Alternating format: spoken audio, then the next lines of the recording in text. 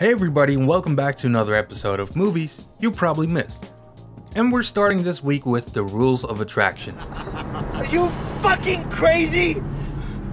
Define crazy.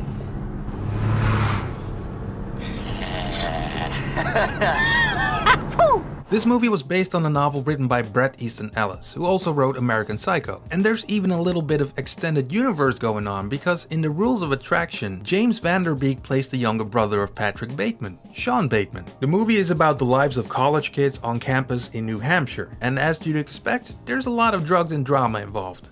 I can feel my dick. I can feel my dick. If you like the messed up attitude of Alice's books, you're probably gonna like this one.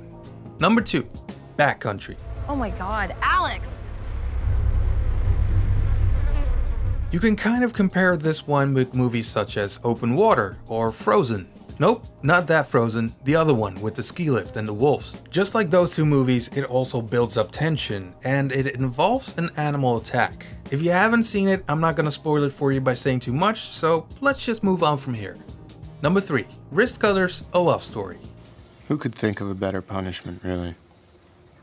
Everything's the same here, it's just a little worse. This is a brilliant low-budget indie film about a young man played by Patrick Fugit. After he gets dumped by his girlfriend, he commits suicide, only to end up in some sort of purgatory where everything is broken down and crappy. It's even impossible to smile in this place. When he discovers that his ex also committed suicide shortly after him, he decides to go find her. I'm not sitting in the back. Why not? Because everybody knows guy in the backseat doesn't have a cock. What? If you like the movies of Jim Jarmusch, you're most likely going to love this one. Even though it's directed by Goran Dukic, it's got a lot in common. Number 4, The Mule. Bend over, mate.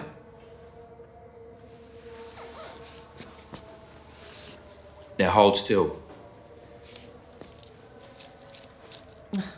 In this excellent Australian comedy drama, Angus Sampson plays a not too bright TV repairman named Ray. Ray has been convinced by a friend to smuggle drugs into the country by swallowing condoms full of heroin. Of course, he's almost immediately arrested, and then the waiting game begins. The authorities can only hold him for so long, so Ray cannot take a shit for a couple of days or he'll get thrown in jail. Did any of the boys take drugs over there? I don't know. What, no Buddha stick? Did you? No. Bit of hash? Anyone offer you drugs? Bit of coke? No. Ask you to hide drugs? Mum like a taste, does she? What? You sure?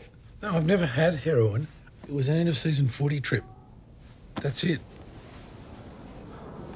Who said anything about heroin? This leads to a battle of willpower. It's a little gross sometimes, but it's really captivating to watch.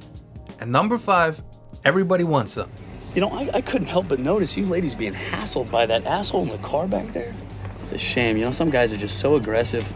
You know, myself, I'm a firm supporter of the ERA, although I doubt it's going to have an immediate impact on the societal norm of the male gender initiating virtually all contact with prospective females. You know, which might seem predatory on the surface, but I assure you that... Trust me, you should be investing this energy elsewhere. There's not much to say about the plot of this movie. It's another Richard Linklater film about the lifestyle of a group of kids. But this time, instead of high school, it's set in college, with a team of baseball players instead of high school students. The movie is set in the early 80s, and the story doesn't really go anywhere. It's basically a vignette of a specific moment in time. But because of the great acting and really fun dialogue, it's a very enjoyable movie to watch. What am I thinking about? Baseball. Having a tail. Cereal? Fuck. Just thinking about sharks. I was thinking about sharks. Yeah. Sharks have tails. That's a good point. That's it for this episode, and if you like this video, feel free to click on the blue M&M to subscribe. Until next time. See, I'm 6'1" and I'm tons of fun and I dress to a T.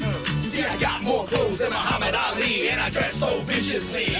I got bodyguards, I got 2 big cars, that definitely ain't the way. Tell me, Dale. I got a Lincoln Continental and a sunroof Cadillac.